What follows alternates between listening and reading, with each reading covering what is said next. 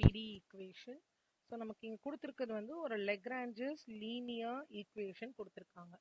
எப்படி இதை Lagranges linear equation சொல்றோம்னா first term into P, second term into Q equal to some term அந்த ஃபார்மேட்ல இருக்கு. ஸோ நம்ம ஃபர்ஸ்ட் என்ன எழுதலாம் அப்படின்னா இந்த கொஸ்டின் வந்து என்ன ஃபார்மேட்ல இருக்கு. So the equation is of the form PP capital P small p plus capital Q small q equal to R. இதுல capital Pன்றது small p பக்கத்துல இருக்கிற வேல்யூ. ஸோ இது நம்மளோட capital P, இது நம்மளோட capital Q and இந்த பக்கம் இருக்கிறது நம்மளோட capital R. இந்த மூணு வேல்யூவே எடுத்துட்டு வந்து நம்ம subsidiary equation சொல்லலாம், auxiliary equation சொல்லலாம். Auxiliary or subsidiary equation. Auxiliary equation ன்றது dx by capital P equal to dy by capital Q equal to dz by capital R. So அங்கேருந்து எடுத்துகிட்டு வந்து சப்ஸ்டியூட் பண்ண போகிறோம். dx by mz minus ny equal to dy by nx minus lz equal to dz by ly minus mx. இப்போ இந்த வேல்யூஸ்லாம் எடுத்துட்டு வந்து எழுதிட்டோம்ல, இதை வந்து நம்ம இப்போ குரூப்பிங்லேயும் நம்ம வந்து இன்டெகிரேட் பண்ணலாம், இல்லை மல்டிப்ளேயர்ஸ் யூஸ் பண்ணியும் இதை சால்வ் பண்ணலாம்.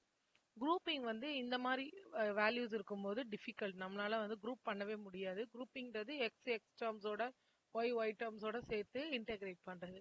ஸோ அது இங்கே பாசிபிள் இல்லை. அதனால நம்ம மெத்தட் ஆஃப் மல்டிப்ளேயர்ஸ்க்கு போகிறோம்.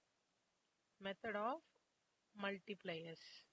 ஸோ மல்டிப்ளேயர்ஸில் ரெண்டு கேஸ். ஸோ ஃபர்ஸ்ட் கேஸ், இதில் என்ன வேல்யூ கொடுத்தா இது 0 ஆகும் அப்படின்னு செக் பண்ணுங்க. ஸோ அதை நம்ம எப்படி செக் பண்ணலாம்னா first dx plus dy plus dz space விட்டுருக்கோம். கீழே mz minus ny first term plus அடுத்தது nx minus lz plus next ly minus mx. இது கேன்சல் ஆகணும், இந்த டேர்ம் கேன்சல் ஆகி எனக்கு 0 வரணும். இப்போ இந்த ஃபர்ஸ்ட் டேர்ம் எடுத்து பாருங்க, mz இருக்கு அண்ட் mல இந்த பக்கம் எனக்கு என்ன டேர்ம் இருக்குன்னா x இருக்கு.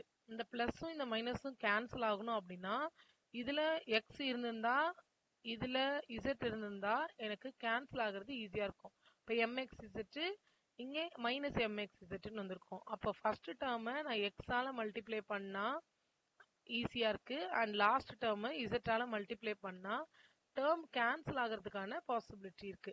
ஸோ அப்போ இங்கே நான் x மல்டிப்ளை பண்ணிக்கிறேன், இங்கே y, இங்கே z, மேலேயும் x y z. இந்த ஸ்டெப்பு மட்டும் பென்சில் யூஸ் பண்ணி வேல்யூ எழுதி பார்த்து 0 ஆகுதான்னு செக் பண்ணிட்டு 0 ஆச்சுன்னா தான் நம்ம சப்ஸ்டியூட் பண்ணோம்.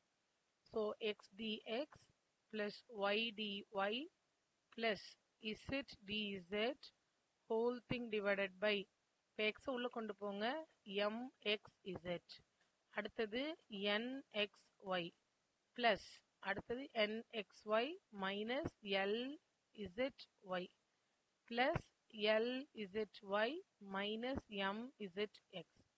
இப்போட இந்த டேர்மும் லாஸ்ட்டும் கேன்சல் ஆகிடும். இது ரெண்டு கேன்சல் ஆகிடுது, இது ரெண்டு எல்லா டேர்மும் நமக்கு கேன்சல் ஆகி நமக்கு தேவையான 0 டினாமினேட்டரில் வந்துருச்சு. அப்புறம் நியூமரேட்டர் டேர்மை x dx y dy plus z dz equal to 0. இப்போ இதை இன்டெகிரேட் பண்ண போகிறோம். Integral of x dx plus y dy plus z dz equal to 0. இப்போ இதை இன்டெகிரேட் பண்ண போகிறோம். எக்ஸை இன்டெகிரேட் பண்ண ஃபார்முலா எழுதுறேன். எக்ஸ் பவர் என்னோட formula X power n plus 1 by n plus 1.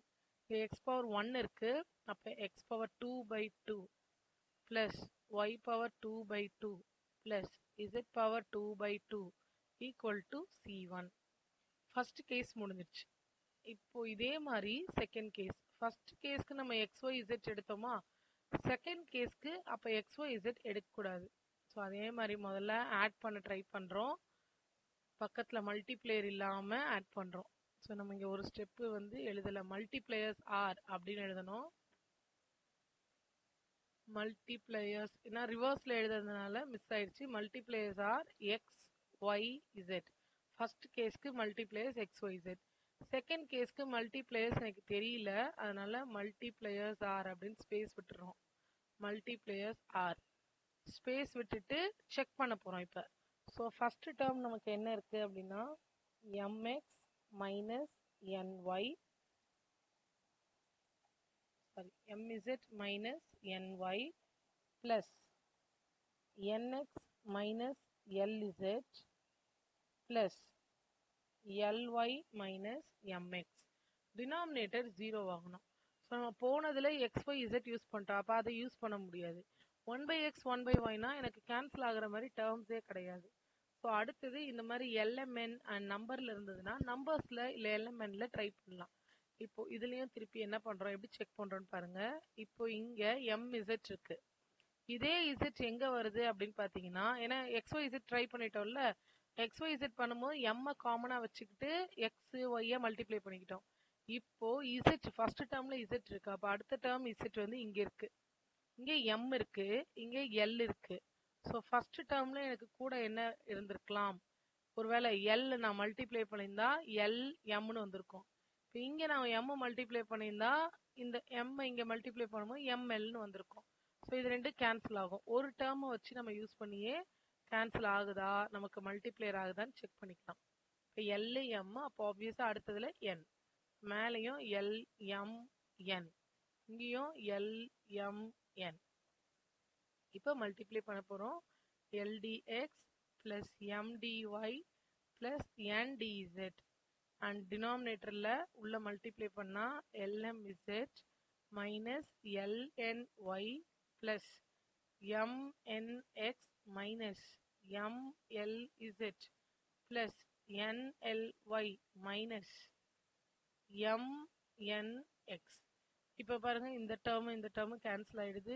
nly and இங்க எல்லாமே கேன்சல் ஆகி நியூமரேட்டர் டேர்ம் மட்டும் இருக்கும். ldx plus mdy plus ndz equal to 0. So integrate பண்றோம்.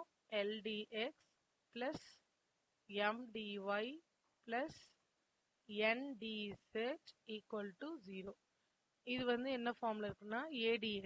adxனா ax, a is a constant, so ax. இப்போ என்னோட answer lx plus my plus nz equal to c2. நம்ம general solution என்ன இருக்குன்னு பாருங்க. General solution pi of c1 c2 equal to 0. So pi of c1 c2 வந்து c1 c2 value எழுதணும். x square by 2 plus y square by 2 plus z square by 2 comma lx plus my plus nz equal to 0. தான் இதோட solution.